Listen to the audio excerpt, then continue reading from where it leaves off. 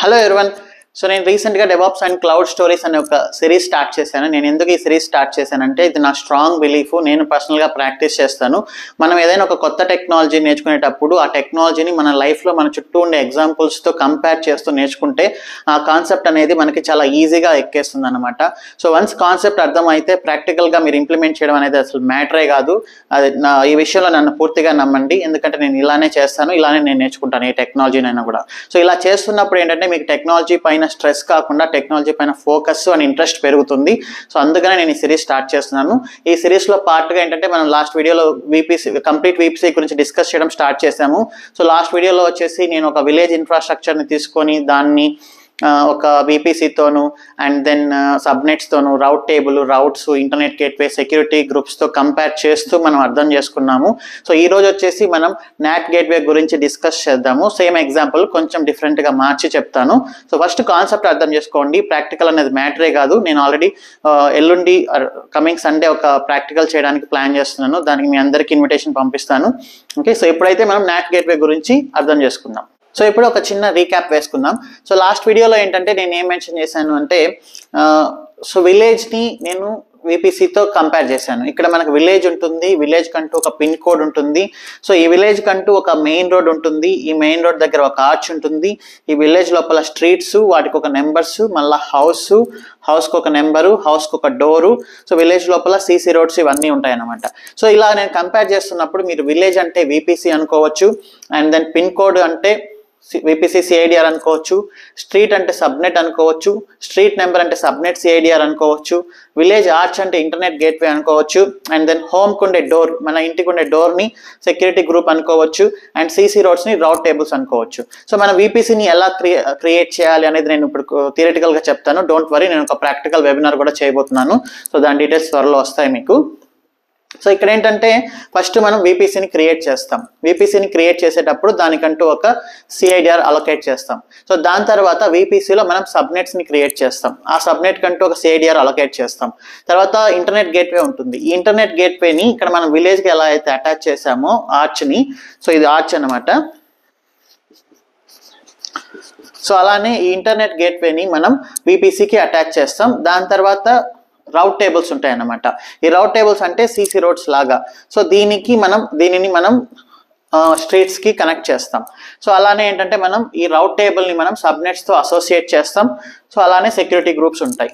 So ఇప్పుడు ఏమవుతుందంటే ఈ ఆర్చ్తో కనెక్ట్ అయిన రోడ్ ఏదైతే ఉందో ఈ CC రోడ్డు, ఇవన్నీ పబ్లిక్ సబ్నెట్స్ అవుతాయి అనమాట. ఎందుకంటే పబ్లిక్ డైరెక్ట్గా ఇక్కడ నుంచి ఇక్కడికి వెళ్ళొచ్చు, బట్ ఈ స్ట్రీట్స్కి పబ్లిక్ డైరెక్ట్గా వెళ్ళడానికి లేదు. ఈ స్ట్రీట్స్ ఏంటంటే ఇంటర్నల్గా కనెక్ట్ అయి ఉంటాయి. సో అప్పుడు వీటిని పబ్లిక్ సబ్నెట్స్ అంటాం. పబ్లిక్ సబ్నెట్స్ అని వేటిని అంటామంటే ఇంటర్నెట్ గేట్వేతో కనెక్ట్ అయిన సబ్నెట్స్ని మనం పబ్లిక్ సబ్నెట్స్ అంటాం. ఇంటర్నెట్ గేట్వేతో కనెక్ట్ అవ్వని సబ్నెట్స్ని మనం ప్రైవేట్ సబ్నెట్స్ అంటాం. సో ఇది ఓవరాల్గా లాస్ట్ వీడియోలో మనం చెప్పింది. సో ఇప్పుడు మనం NAT గేట్వే గురించి డిస్కస్ చేద్దాం. ఇదే ఎగ్జాంపుల్ని కొంచెం ట్విస్ట్ చేస్తాను అనమాట. ఇక్కడ ఏంటంటే మన ఎగ్జాంపుల్ని కొంచెం ట్విస్ట్ చేశాను. ఫర్ ఎగ్జాంపుల్ ఇది ఢిల్లీలో ఉండే ప్రైమ్ మినిస్టర్ ఆఫీస్ బ్లాక్స్ అనుకోండి, government officer blocks. So 2 scenarios. ఒకటి మనం ప్రైమ్ మినిస్టర్ని కలవాలనుకోవడం, రెండోది ప్రైమ్ మినిస్టర్ మనల్ని కలవాలి అనుకోవడం. ప్రైమ్ మినిస్టర్ని మనం కలవాలి అనుకున్నప్పుడు కమ్యూనికేషన్ ఎలా జరుగుతుంది? సో మనం మెయిన్ రోడ్ గుండా ఆర్చ్ నుంచి వెళ్ళి పబ్లిక్ రిలేషన్స్ ఆఫీసర్ దగ్గరికి వెళ్తాం. ఇక్కడ వరకు మనకి యాక్సెస్ ఉందన్నమాట. సో ఇక్కడ నుంచి మనం మన రిక్వెస్ట్ పెడితే వీళ్ళు IAS వాళ్ళకి ట్రాన్స్ఫర్ చేసి IASలో వచ్చేసి PM ఆఫీసర్ దగ్గరకు తీసుకెళ్ళి అప్పుడు PM యాక్సెప్ట్ చేస్తే మనం PMని వెళ్ళి కలవచ్చు. ఇది ఒక సినారియో. సో దీంట్లో ఏంటంటే ఇవి పబ్లిక్ సబ్నెట్స్ అనమాట. పబ్లిక్ సబ్నెట్స్ అంటే ఆర్ పబ్లిక్ ఆఫీస్లు అంటే మీనింగ్ ఏంటంటే పబ్లిక్కి డైరెక్ట్ యాక్సెస్ ఉంటుంది. సో వీటికి పబ్లిక్ యాక్సెస్ డైరెక్ట్గా ఉండదు.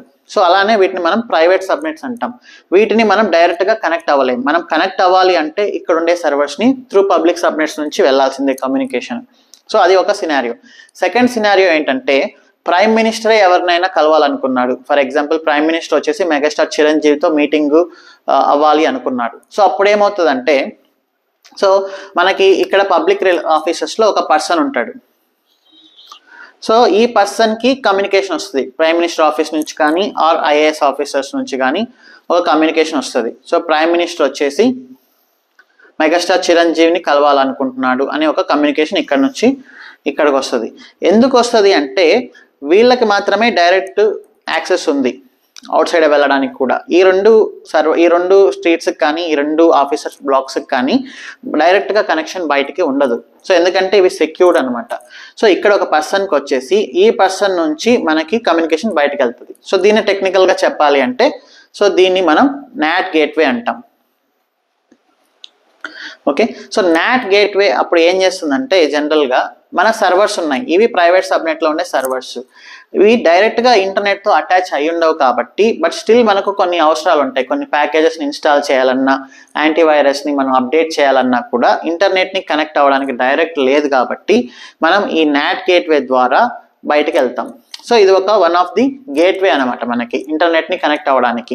సో అప్పుడు ఈ రౌట్స్ అనేది ఉంటాయి అనమాట మనకి, ఈ ప్రైవేట్ సబ్నెట్లో ఉండే రౌట్స్ అన్నీ NAT గేట్వేకి కనెక్ట్ అయి ఉంటాయి. అప్పుడు మనకి ఇన్ఫర్మేషన్ బయటికి వెళ్ళి ఫర్ ఎగ్జాంపుల్ యాంటీవైరస్ అప్డేట్ కోసము మనకి తిరిగి NAT గేట్వేకి వచ్చి NAT గేట్వే నుంచి సర్వర్స్కి వెళ్తుంది అనమాట. సో ఇక్కడ ఏంటంటే సో NAT గేట్వేకి ఒక కండిషన్ ఉంది, NAT గేట్వేని మనం పబ్లిక్ సబ్నెట్స్లోనే క్రియేట్ చేయాలి, ఎందుకంటే వీటికి మాత్రమే ఇంటర్నెట్తో కనెక్టివిటీ ఉంది, మిగతా వాటికి లేదు. అండ్ NAT గేట్వేకి ఎప్పుడు కూడా మనం ఒక ఎలాస్టిక్ ఐపీ అడ్రస్ని అటాచ్ చేయాలి. ఎలాస్టిక్ ఐపీ అడ్రస్ అంటే స్టాటిక్ ఐపీ అడ్రస్ అనమాట, అది ఎప్పుడూ చేంజ్ అవ్వకూడదు. సో ఇక్కడ ఉండే పర్సన్ కూడా ఎప్పుడు ఒక పర్సన్నే పెడతాం, మల్టిపుల్ పర్సన్స్ని మనం పెట్టకూడదు, ఒకటే పర్సన్ని పెట్టి కమ్యూనికేషన్ని మనం బయటికి పంపిస్తూ ఉంటాం. సో అలా అనమాట. సో ఓవరాల్గా NAT గేట్వేస్ వచ్చేసి ఎందుకు యూస్ చేస్తామంటే we will provision NAT gateways in public subnet, we will add them as routes in private subnets.